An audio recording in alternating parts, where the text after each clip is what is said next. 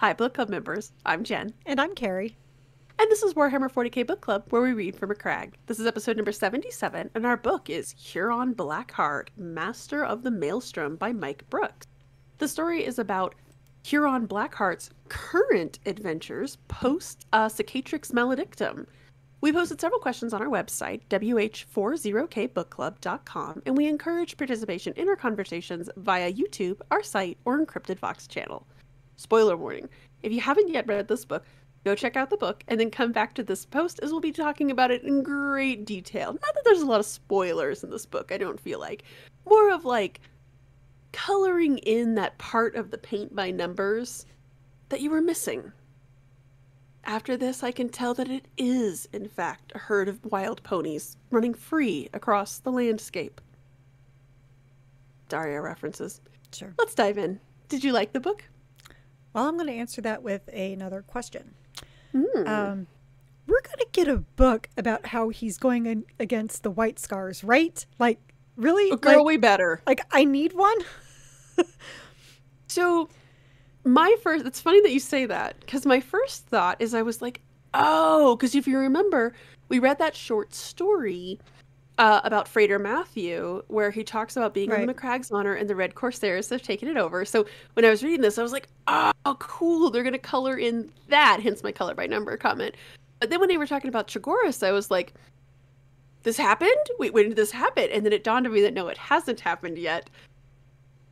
I need the thing, and I need Mike Brooks to write it. So if we could get on that Black Library. You know what I would love? I'd love it to be like a double feature. So we have Mike Brooks write it from Huron Blackheart, and then we have Robbie Mack write it from the White Scars. You know, kind of like the 1,000 Suns and Prospero Burns. That could be so much fun. Oh my god. I would love that. Like, to have a sister book like that. That would be amazing, because I love yet again, because we've seen him do this with the orcs. Mm-hmm. He managed to take a character that on the surface should be somewhat unlikable. And look, I'm not cheering for him. Like, his hero's journey is terrifying. But I am intrigued by him. To quote Knives Out, it confounds me. Does intrigue me, though. I mean, he's a well, you know, it's kind of like, you know, with our favorite book, Josh Reynolds' Apocalypse, you know, with the Word Bearer. We weren't rooting for him, but we were very entertained by him. Can't even remember his name right now, but... Amatinum. Okay. I was going to drive me crazy. I just know he likes Eldar wines. So... Because it tasted like a failed race. Yeah, no, you're absolutely right. And he actually said... I feel like it's been a while since I've mentioned the Night Lords trilogy, so, you know, Paul, drink. But I did like that he mentioned that he used that as kind of a stepping off point to figure out how to make a character that is unquestionably evil, but interesting, and kind of borderline, dare we say, fun. So we're spicing things up a little bit because this is a slightly shorter book. Huron had some, let's say, interesting ruminations on life, the universe, and everything. What were some of your favorites? Well, I think my favorite quote, like, I laughed out loud and then immediately went to Twitter, like, you know, how we are these days. So we have to share it with everybody. And it was when he just was like kind of needling at Daleks a little, just kind of chipping away at her. And it was, oh my gosh, did I even write it down? No. Oh, best line on page 113. So I half wrote it down because, like, the genius that I am. Oh my gosh. I'm prepared, y'all. Mass murder should not distract one from the little cruelties of life. I was like, yes. Wow, that's like the traitor Marines smell the roses. Stop and smell the roses. It's just... or enjoy the little things in life. Just like, okay. It reminded me of, if you've seen Zombieland, he has all of his rules, right? And one of them is enjoy the little things. That cracked me up. Yes, because it's very much, he does have character. I will give him that. Yeah. He is funny. Yeah, he And a little sassy. Yeah, there, that when he was, talking to Daleks about I don't know, the various Trader Marine sons, and she's just like, "What?" And he's like, "Oh, right." I loved that scene. I still forget how much the Imperium likes to cover up its own mistakes. I loved that scene because he's like, God. Horus and Conrad are dead. And then he's going through and then he looks at her and he's just like, why do you think Magnus and Mortarion woke up? And she's like, What was he saying? He's like, it took Mortarion and Magnus like 10,000 years to do something. And, right. But who said like Perturbo and Fulgrim and Lorgar's like, they're all just hanging out and brooding and whatever. I loved that too. But no, you're absolutely right. I loved that scene, but I love that he's like explaining it to him. Like if I was complaining about my work and I was just like, oh my God, and then John and Kate did this, can you believe it? And you're like, I don't know who those people are. Like, you're speaking Greek to me. Yes. Alpharius' name is bandied about by uncountable rudderless warbands. God, that was great. That was amazing. The Ultramarines claimed to have killed him on Escrador, but I saw the reports for Denevra's subsector. But still, if those wretches of the Alpha Legion know anything, they're not sharing. Well, and that's particularly funny because he wrote it. Fulgrim and Lorgar. Oh, he wrote that? That's funny. Remember, he wrote the Alpharius Primarch novel. Oh, I thought you meant like... Sorry, I was thinking of something else. Angron, Perturbo, Fulgrim, and Lorgar hide themselves in the depths of the eye, being precisely no use to anyone. True, Angron does come out every now and then to just kill a bunch of people and then, back to the way. Took 10,000 years for Mortarion and Magnus to stir themselves. It is very funny. You did not know? You thought the Death Lord and the Crimson King were mere tales that would never trouble your precious Imperium again? Oh my God. It's amazing, so but I loved his commentary in general on, and this is very similar to the Night Lord's trilogy. He does not truck with chaos in per se.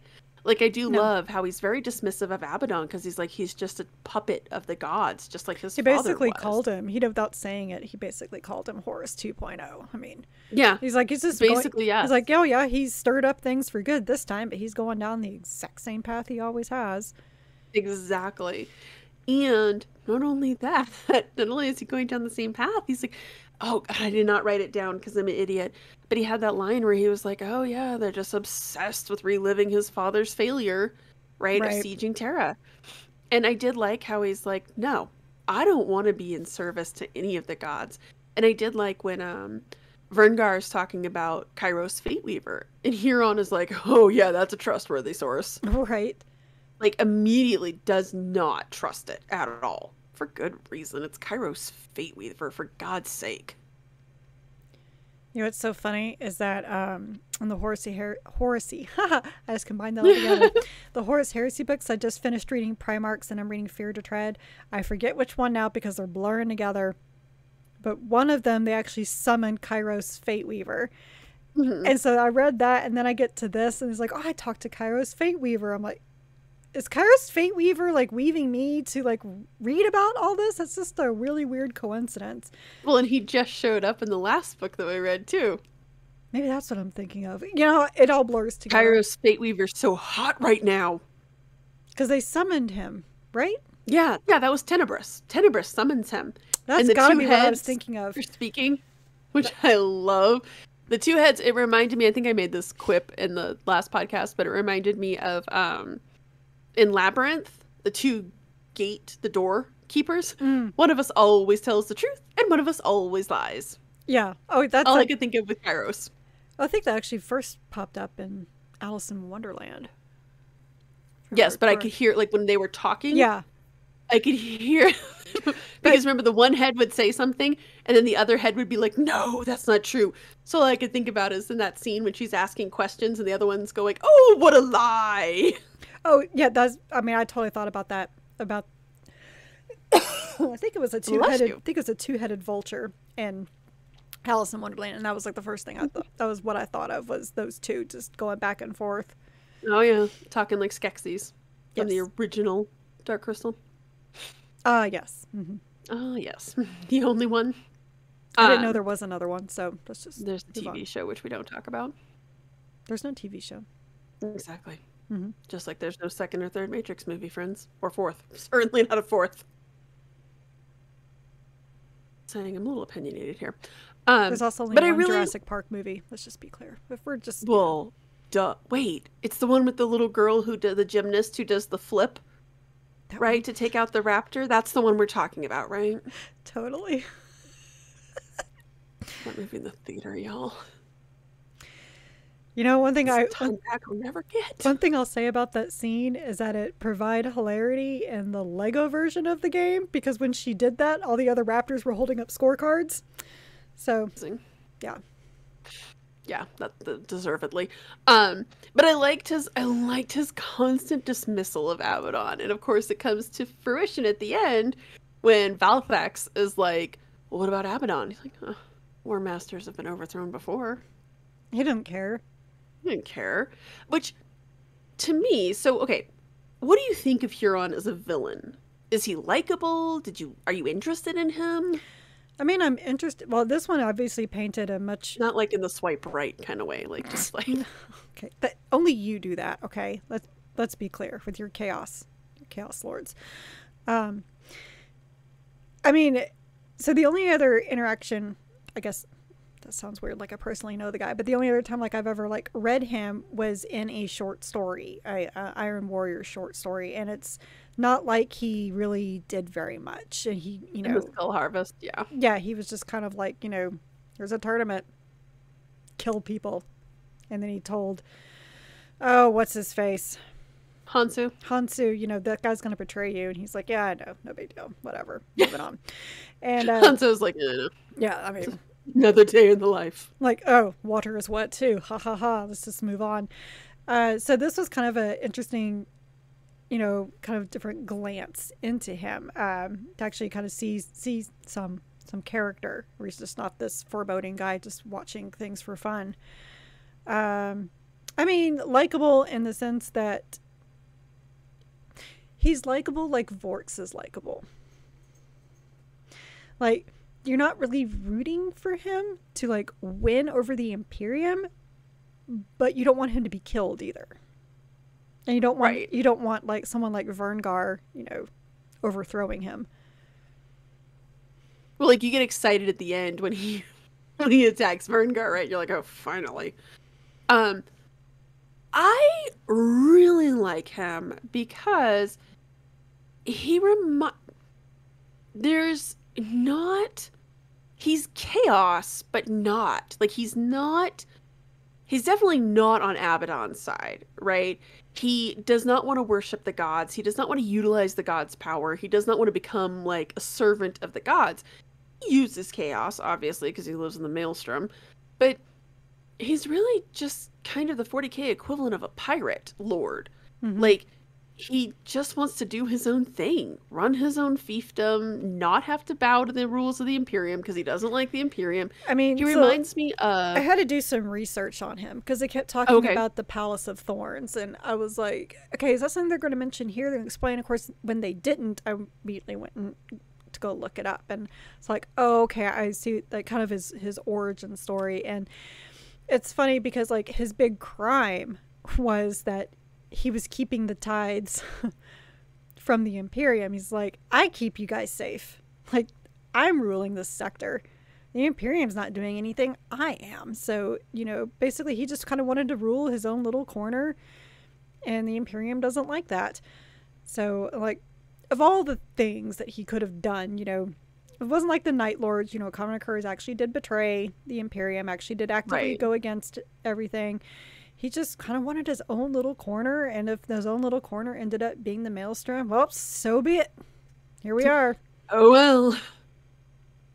Right, like, all I could think about was that meme that I'm going to make my own Imperium with hookers and blow. Like, it's very much, obviously not the hookers and blow part, because that would be more Slaneshy. But just this idea of, as you said, like, look, I'm the one who does this. Like, I should keep the rewards for what I do. He's enterprising, which the Imperium does not look fondly upon. Like, I'm not necessarily approving of his actions, but I do find it interesting. Again, it compels me. I mean, it reminded me. He didn't like rebel, as in he didn't. I'm going to go storm Terra. I'm going to go, fight anybody who comes after me. He's just like, no, this is mine. Like, this is my ship now. Yeah, this is mine now. Thank you. It reminded me of, we saw them in the second Robbie Mac Carcharodon book. I cannot think of their name. It was very close to the Astral Claws, but similar concept where they're just renegade Marines. They don't want to truck with the Imperium, but they also don't really want to get too in bed with chaos, which is understandable. And I did like how, you and I were actually just having this conversation a little bit ago. We were talking about how when people discover like a new hobby or a new lifestyle, which I consider like Peloton. Have you ever known a person who owned a Peloton? You would know if you did. It's veganism. CrossFit. Right? Like, whenever people choose a new lifestyle or they get into a new fandom, or like, I think of some of my friends when they got into Game of Thrones when that show came out, right? You're just obsessed with it and you just want to talk about it all the time. And he was very funny because, like, with Verngar, right? Like, Verngar is like, oh, like this, that, and the other thing. And Huron's like, yeah, you've been here for like 5 minutes and you think you understand stuff. Right. You don't. Right. Again, using the Game of Thrones reference, I think of all the people who just like, oh, I can't wait for Robb Stark to kill Joffrey. Like, you've been here for 5 minutes. Give it a little bit. Like, you have no idea what's going on in this book, this series. That kind of stuff that I really liked with him, that he's like, no, you don't understand how chaos works, or you wouldn't be listening to Kairos Fateweaver. I mean... For God's sake, of all the people to be like, oh yeah, this thing seems super trustworthy. You don't listen to Tzeentch things, okay? No, like, all I could think of was, dude, paint him blue and call him Ahriman. Trust in Tzeentch. Dude, I think that's going to become like my new, instead of like slap me silly and shoot the horse, be like, well, paint me blue and call me Ahriman. God. People are gonna be like, what? Yeah, I also liked the Smurfs.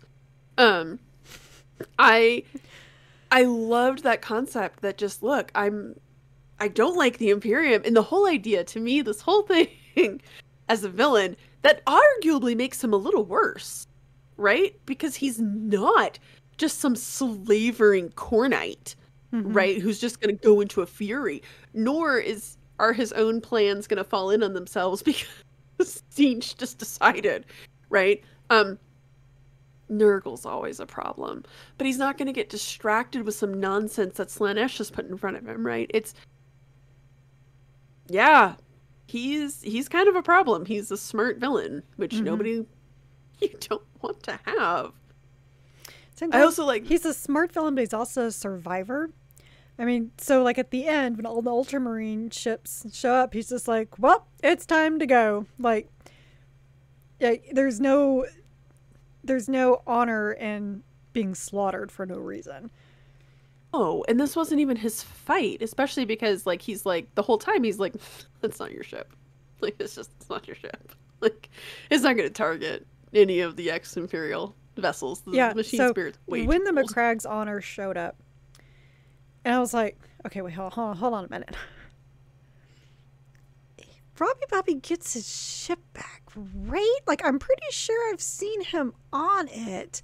So this has got to be about how they get the ship back, or maybe he doesn't, and I'm getting my Horus Heresy stuff confused, because like I just did. Like, I thought Kairos Fateweaver was in Horus Heresy. Maybe he was. Maybe I've been reading him like 3 times, or maybe Kairos Fateweaver has just like... I get a personal interest in my body, and I just see him everywhere. I don't see dead people. I see Kairos Fateweaver. How it started. That smile. Damn smile. Right. On the right head, not the left. Don't trust the left one, please.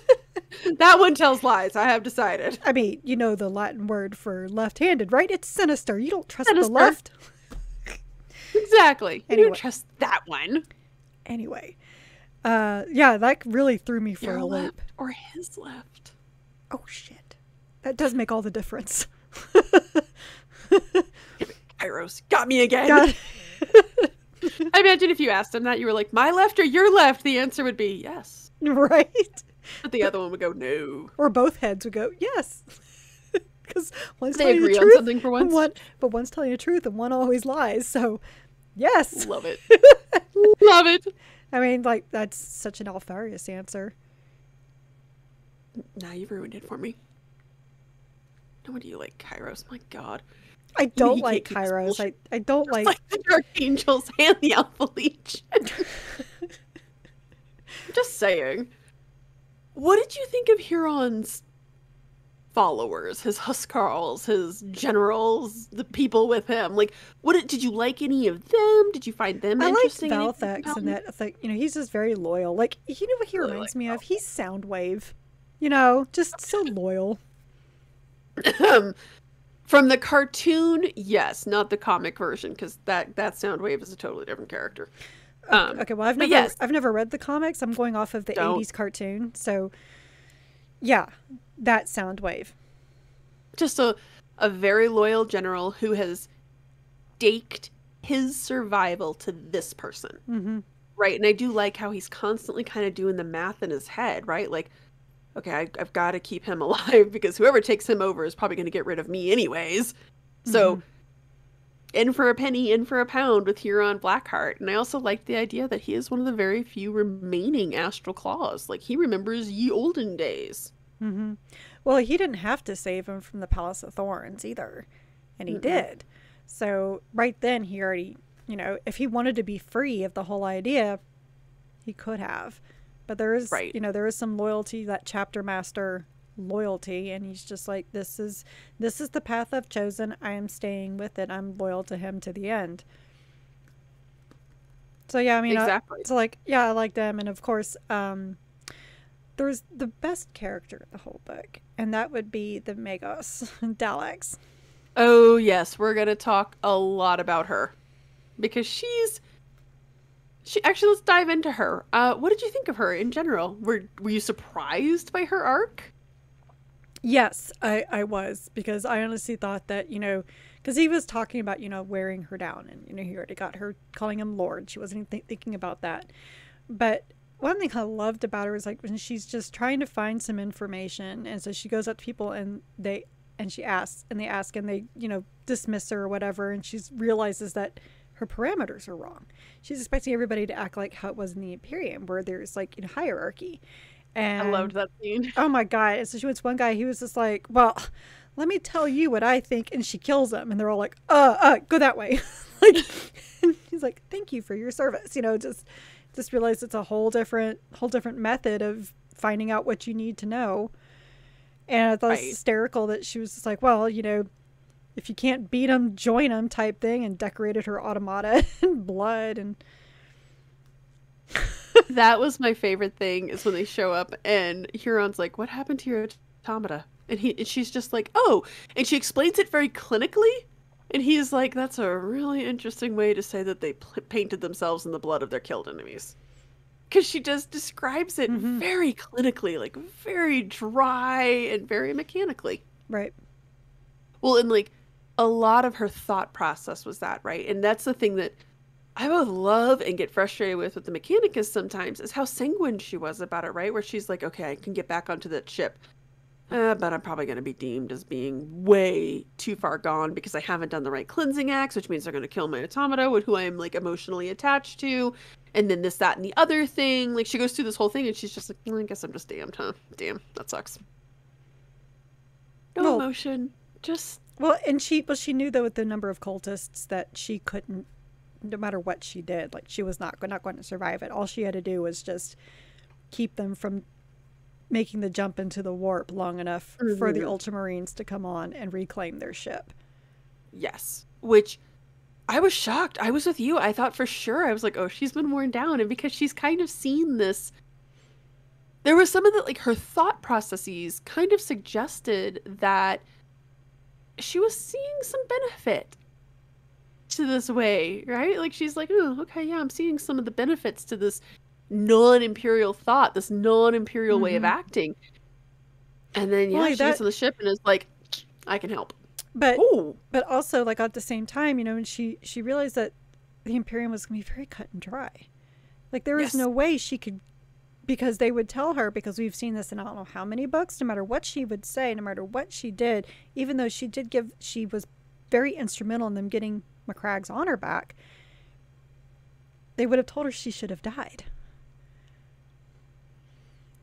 She should have joined with the Omnissiah and done her job, basically. She, because there's no gray with the Imperium, which is a problem. I think. Well, I think it's one of the Imperium's biggest problems is how black and white they are. Well, and so that's one part where I think, and we've had conversations about this before, where I disagree, because, like, with her, okay, we bring you back in there, you don't know what's lurking in her code. Like, what if she had some of Tarzan's scrap code in there, and all of a sudden she corrupts the whole thing, right? Like, they just, because the warp and chaos are so insidious, you can't take chances with them. Now, if she came on and they're like, oh, well, you forgot to do the proper cleansing cycles, so now we have to kill you. Okay. Well, but who's to say that? But that's the thing, though, is that they won't even try. Well, no. They'll just be like, nope, we can't trust it. Forget it. That's it. They had a bad experience. Or 2 or 3 or 6,000. Like, it's just, yeah. I mean, and that's just one of those things that, and, like, we definitely disagree, but both opinions are valid on it, because it's Warhammer 40k. Like, that's what makes this universe so amazing, and I love it. But her clinicalness about it and how detached she was.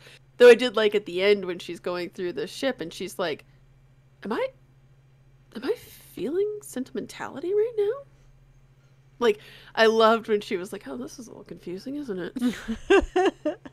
She was a delightful. She was actually, so if anybody has watched Hammer and Bolter, this is, and I don't know if they did this on purpose or what, but there's a Hammer and Bolter episode with a female tech priest who was on a planet with her Castellan, and it's a very similar arc where she's stranded with this Castellan, and she clearly has an emotional connection to it. And she claims, she's like, well, no, I just did the calculations, and my chances of survival are higher with you with me. Daleks reminded me so much of that character. I loved that Hammer and Bolter. It was so good. And I just like the tech priests in general, so I'm a little biased toward them. Especially one that has a power fist on her dendrite. Come on. I mean, why have it on your hands? Just have it on one of your mini dendrites. Just, sure. Mechadendrite 1, 2, 3, and 4. Power fists. As one does. She was just a little killer. I did like when Huron asked her, like, have you been at war? And she's like, oh yeah, I've been in combat multiple times. And he's like, no. Those are different concepts. Right. That was a great speech too. But when she's just like, no, then I have not been in war by those standards. Again, the tech priests are awesome sometimes. What? Actually, just dawned on me. It makes me really sad because no one's going to know what she did. No one will. Oh man, justice for Daleks. Isn't that so like Warhammer 40k though? I mean, so Warhammer 40k. Isn't that kind of like what they've done? Basically, yeah. Like the number of people who die and no one's ever going to know about you.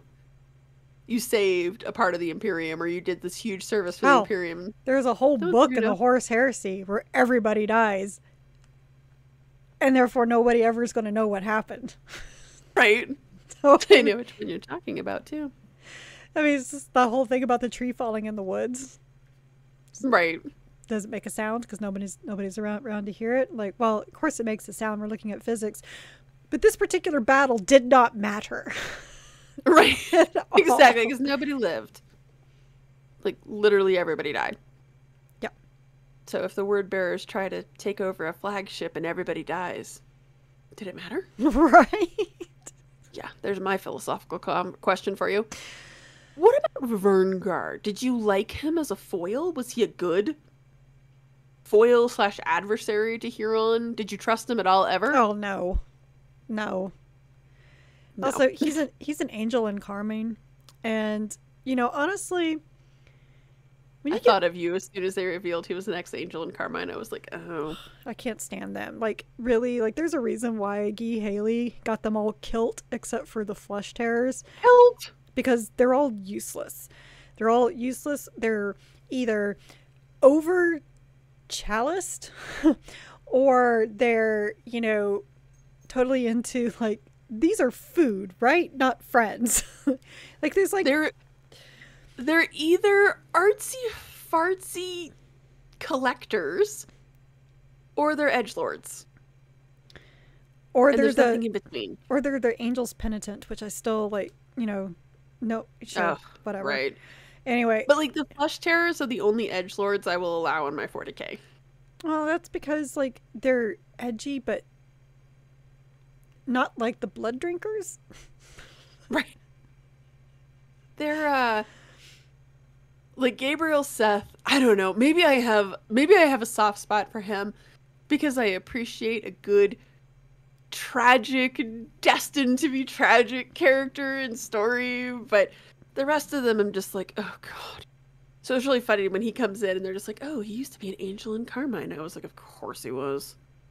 But then I was like, oh, maybe I should text Carrie and make sure she's okay. I was fine. Trust me. Oh, good. Good. Yes. Well, I mean, because like, and he was doing like all the little rituals, which is like brought to me like one of my other favorite lines where he talked about, he was just like, oh, this is like why I hate the word bearers. It's like, but by the time they get done doing their little rituals, like I've already killed half of what we're supposed to kill anyway. Right. It was something like that. And yeah, and and I'm not a fan of, we all know I'm not a fan of Space Wolves, but man, I loved the Renegade, I guess they're called Red Wolves, reaction to Verngard like denying them stuff, and they're like, fuck, you didn't. Like, I don't think so, man. So there's a guy on Instagram who does like what the dog breed videos that I think one of my favorites is when the robber comes in and it's the German Shepherd and it strips off its shirt and it's like, oh, it's gonna be that kind of a night. Yeah. I feel like that's just kind of how the Space Wolves do, like at all times. Right. Like, oh, it's gonna be that kind of night. It's just kind of how they live. So I liked the idea that they were renegades, but like they did not want to be Space Wolves. Similar to Huron Blackheart, they're done with the Imperium, but they're also not putting up with your shit. Like, no, they're still the Vilka Fenrica. They're not gonna. Mm-hmm. No, they're not having any of this. So I love that, and they're just like, fine. And I loved Huron Blackheart's assessment of them when he's just like, yeah, that's the Space Wolves. Well, he's like, is that sentiment? He's like, it's not sentiment to understand your people and to know that you're not using them in the way that they're meant to be used. That is not the task to which the Space Wolves are Right. suited. They're like, yeah, they're almost shock troops in a way, right? Like you want to send them in when you want to get bloody, and you need somebody that has a little bit more control than, say, a Cornite Berserker. Well, I mean, so like, one thing I really noticed, and I'm like, was kind of like overt about this, was like basically this whole book was, about the balance, with chaos, experience versus passion, So Verngard had all this passion, but he had no experience. And because he had all this passion and he just knew that he could do all these things without having the experience to back it up, he didn't know how to command. Mm-hmm. Which is why he messed up with the Space Wolves or the Red Wolves. Right. And he had all these plans to usurp Huron Blackheart, but with Huron Blackheart knowing he has the experience, he played the long game. And he knew that Macragge's honor was never going to be their ship. He knew that. So it was no big deal for him to figure out a way to send a message to the Ultramarines and be like, hey, we got something you probably want. It's Robbie Bobby's. Right. It's big. It's from the Horus Heresy era. You might have heard of it. Yeah, basically. We have something of you. It's a little underground ship. And if not, if that didn't work, then if the Macragge's Honor would have shot them, well, then he's got an awesome new flagship. Works for him either way. And that's the difference with that experience versus the passion, is being able to see the long game. Mm-hmm. Well, and he underestimated Huron Blackheart, right? Because I think especially with, and we've seen this so much, right? Well, We like saw with this with Vorks. Matnum. It's like the same thing with Vorks. Like that We've whole, seen it with Vorks. the whole When you're underestimating. You're not the bloodthirsty screaming, I will kill everyone, right? And like he talks about when he asks Huron Blackheart in the beginning, when he asks his Master of the Auspex to guesstimate, right? He's like, how many do you think it is? And the person's just like, it's like 12, 13, 14. He's like, they're not scared of me. Like they know that if they tell me 12 and there's 15, I'm not going to kill them, right? So if you're a more reasonable and measured Chaos Lord, I think there is this tendency to be like, oh, you're weak. Just like with Forks, right? You're weak, you're not fit, I'm taking over. Hell you are! As you said, I have experience. And more importantly, I have patience. Right. I know that I just have to play this one out. Just have to wait. And eventually, yeah, we're just gonna... This is going to be just fine. Well, you know, and he was just like, all right, let's put your money where your mouth is. Yeah. Let's, fine, go on ahead and lead this, but this is my ship now, by the way. So now that I know that you've got it under control, my ship, cool, but you're going to lead. Let's see what you do.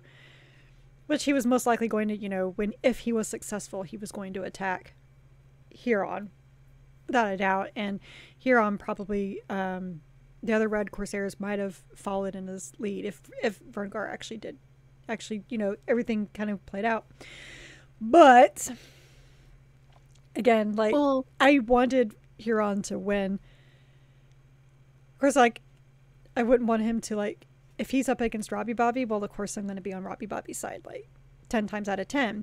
I know, but I don't want him to be killed. Like, I really don't want the Imperium to kill him, but I don't want him to kill the main guys of the Imperium either, but I also don't want him to be killed by someone like Verngar. You know, I have to say, like, of all the big bads that are out there, I think the only one I wouldn't mind if he was killed would be Abaddon, because what is he? I mean, okay, you can say, oh, what, you know, took care of Katie or whatever, but really, what other good is he other than he's a relic of the Horus Heresy era? You know, he's a little interesting now that he did split the Imperium into the Blackstone Fortress. That was an inspired move. I understand that they've retconned that. No. He's not Failbadon.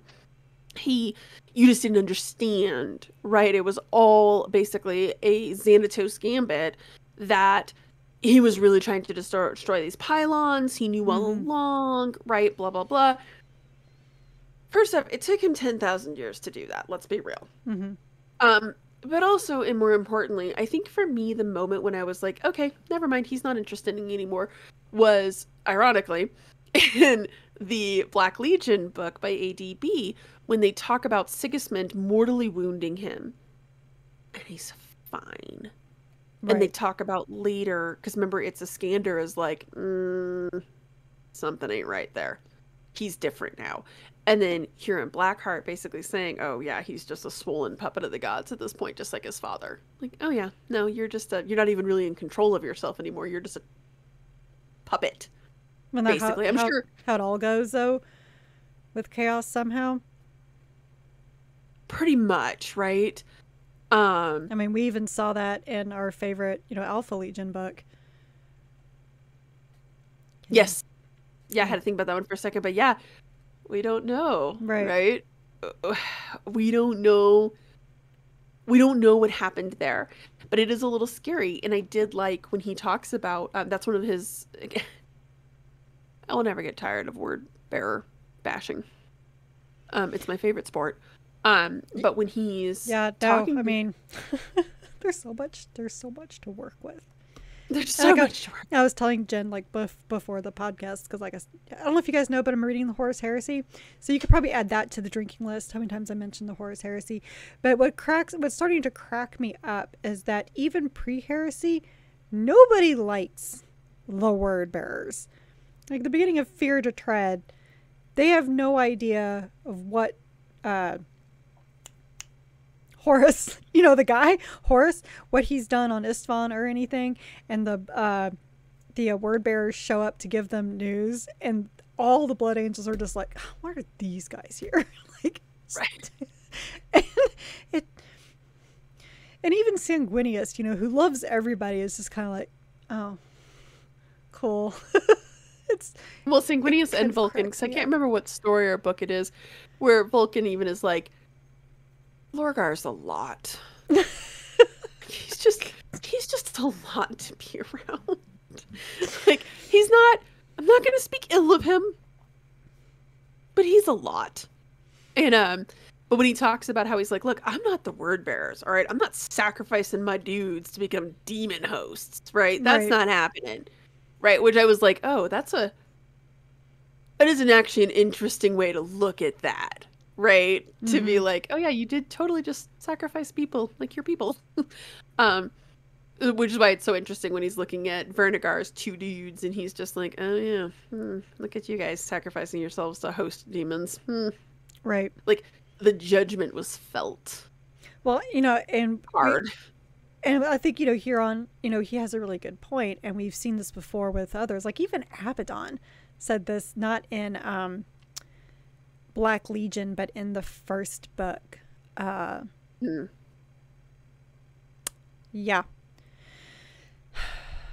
I mean, we've read so many books, everything just kind of blurs together, and with titles and everything. But where, you know, that a lot of them, they look down on some of the Chaos Legions that embrace demons and doing stuff with demons. It's like Very much so. and that they consider that to going to the demons as weak. You have to sacrifice people for demonhood. That means that you're weak. You can't stand on your own. And I really kind of like that idea of, you know, kind of like, you know, they're not pro Imperium, they're not pro chaos, and not only are they not pro chaos, they're just like that. No, you, because he even like said some very similar quotes to what Iskander Kane said in that very first Black Legion book, where he said that only fools trust the warp. Yep.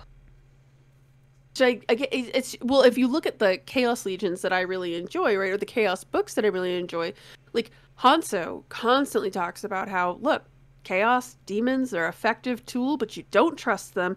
You certainly don't worship them, right? The Alpha Legion book that we were just talking about, that I've just totally spaced the name of. Yeah, same here. It was written by Andy Clark, so I got that much down. Oh my god, it'll come to me in a second. Actually, it's gonna come to me. I'm gonna wake up at 1 a.m. and text you and be like, the "What word was this?" knight is in there. Maybe. But anyways, same thing, right? Like, they constantly utilize demons. They utilize the warp, but they don't trust it. And they know that there's a limit. Like, you don't want to go too far into this. Same thing with the Night Lords trilogy. That's one of the big things, is that Uzus is very slowly becoming a core knight. And they're just like, ugh, you can't do that. And then I will tell you this because you won't remember by the time you get to the Night Lords trilogy. Another one of the characters, that's the big reveal, is that, spoiler, I've kind of been worshiping the Dark Prince a little bit. And I've done some really horrible things as a result. But like that is a thing too, where they're just like, no. And they have the Vandred, of course, Vandred, the Exalted, as they call him, right? He's a demon host, essentially. And they're all like, ew. Like, they look at it as like a weakness, right? That like, you needed this in your life, really. And I find that very interesting. Well, even Fabius Bile wasn't big on that. Even Fabulous Bill is like, no, we're not doing that. They utilize it. It's a tool. It's a very valuable tool. And that's the other thing that I really liked about Huron Blackheart. Like, even when he decides to go like full board sorcery, he just borrows someone else's sorcery. He's like, you've sold your soul, I'll just use yours so it doesn't touch my soul. Cracked me up. He's like, die quietly. Oh my god. You're inconveniencing me. Oh my god. That was absolutely amazing too. Um, Oh, there's a lot of that, and I feel like Verngar was a really good foil for that concept of no, no, no, no. Like I've trusted Kairo's Fate Waver. I've found this artifact. I'm gonna use some magic and warp. And Huron Blackheart's just like, oh boy, here we go. Like, you kids with your warp sorcery, trusting demons, rookie mistake. So let me ask you this: did you think so? What was so interesting about this book is that, as you mentioned, we saw him in the Skull Harvest. He's in the Night Lords trilogy. Um, those are older stories. So this brings this up to current 40k. mm-hmm. I know that you kind of alluded to this earlier, but what do you think of that? Like, are you excited to have Huron Blackheart now in the mix because he's kind of chaos, kind of not chaos? Like, did Well, he I mean, need yeah, to be because brought into the mix? yeah, Talk to me. it's kind of nice to have, like a real villain that's not a demon. Like that's not aligned. Right. That's not, he's not a typical aligned villain. Like it's like his only crime is that he doesn't want to have anything to do with the Imperium. It's just, I mean, he's a pirate. Like you said, he's a pirate. He's a starjammer in 40k, just kind of playing by his own rules, doing his own thing. Likes to go, hunting and killing, but kind of wants to be left alone by everybody at the same time. So it just kind of brings like an interesting new dynamic. I think if he plays like a deeper role, which I guess we probably won't see until whenever the Dawn of Fire series like wraps up or To him, right. I would agree. I liked it because I love I love a good tragedy. I feel so bad for Bob. He's woken up, he's alone, and the Imperium is beset upon all sides, right? You have the Necrons, you have the Drakari, you have the Necrons, which are like actually now like up and moving around. You have the Orcs, which are getting extra chippy. We're not even going to talk about the internal forces, like the Inquisition and everything else that you're dealing with inside of your own faction, right? You have Abaddon. How everybody on all sides wants him to fail. Basically, yes. And now, just to add a little bit of icing on the cake, you have yet another renegade faction that this guy's not even involved with Abaddon. He's going to attack Chagoras because he wants to... He wants to attack a founding legion. That's pretty much what he said. He's like, it'd just be fun. That's basically just because it would be fun. Like, hey, yeah, I want to deliver a nice little knife jab into the Imperium. I think that'd be great. And I did like when his guys are like, well, do you think we can take over that planet? And he's like, probably not. It's an Astartes homeworld, but we can make him bleed. Right. Like, again, that's just wants, he's almost very orcish in that way. Just wants to have a good fight. Just a good fight. And then, okay, that's cool. Like, obviously we're not going to win this. So later. Well, but I also like the idea. I like the idea that he just wants to remind them. Like, basically just wants to remind them that I'm a thing. Mm-hmm. And not only am I a thing, I'm a problem. Like, I feel like he almost wants to remind them that, yeah, you got problems coming from every direction. Right. Like, yeah, you got 99 problems and the Inari aren't one? I don't know. But yeah, just this reminder. I'm serious business. Which I could totally see him though waiting to see like which way the wind falls, like with Abaddon. Oh look, Abaddon's fallen. Cool. I'm just gonna kind of make my way through here. Not that he's gonna take Abaddon's place, because I don't think he wants that. I don't think he wants to be a war master. I don't think he wants to go challenge Terra. I think he just kind of just wants to hang out in his own sector, do his own thing, get his people, and just wreak some havoc where he can. Like a pirate. exactly like a pirate. He has that privateer mentality, right? And I mean, his name is Huron Blackheart. I mean, come on. Right. Like, I know that the 40k has the subtlety of a 2x4 to the face, but I mean, come on. Yeah. It's a good one, though. Let's be real. It's a really good one. I mean, funnier if they But called him Blackbeard on top of it. It's like, well, not. I mean, that might have been a that little would have too been much. amazing.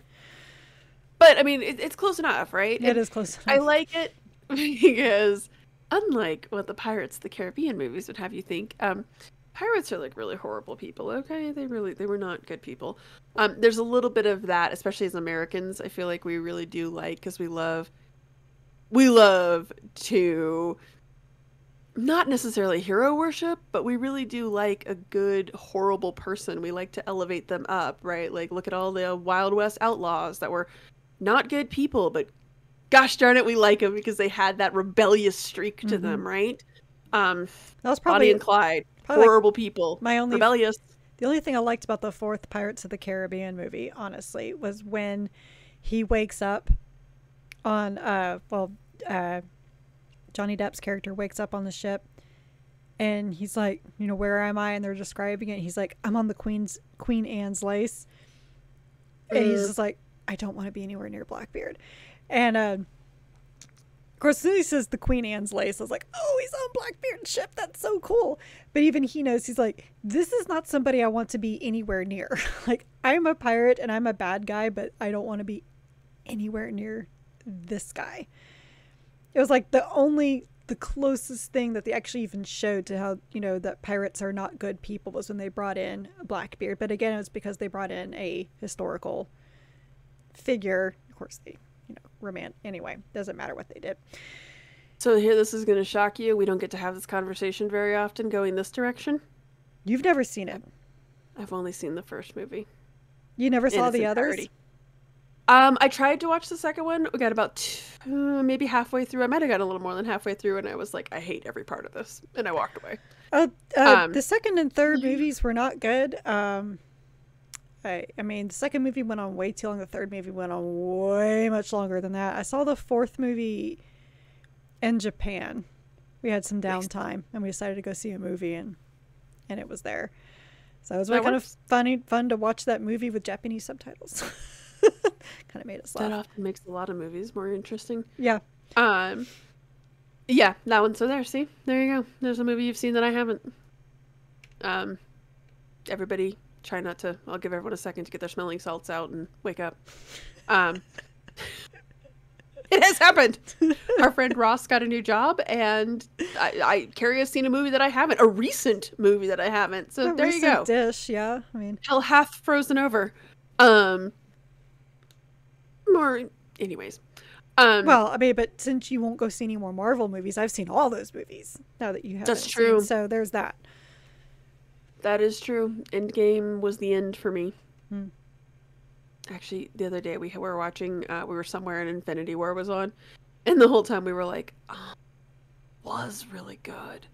Loved that. Anyways, yes. I'm really glad that they brought Huron into the current. I think he's a good addition. It's nice to be reminded that there is just a pirate out there who's not serving chaos. He's more or less just there to be a fly in your ointment and a thorn in your side. And I mean, he does have a palace of thorns, so it's like right there in the name. Oh, unintended pun. That was amazing. You're absolutely right. Look at me. I'm gonna own that one. I'm with you. I would love to have a 2-part book. I think that would be amazing to have him and Robbie Mac tag team. I really need to read about him attacking Chagoris. That would be so great. Because the White Scars, when written well, can be a lot of fun. They can be, and I feel like he did a really good job with them. Obviously, Josh Reynolds did a really good job with them, but he won't be writing that. So, yes, pour one out. Yeah, I would love that. I am excited. By the way, people, no, we were never going to let that go. Never. No, as I think for people who watch, if you've watched several of our episodes, I just redid my computer room here, my podcasting studio. And as I was putting all of my collector's editions on one bookcase, I was looking at it and was like, oh, I'm excited. I have all of the Josh Reynolds books basically in collector's edition. And I was like, oh, especially the Cal Jericho book. I was like, I'm never going to get a sequel. And then it was very sad. But then Apocalypse, obviously, holds a special place in my heart.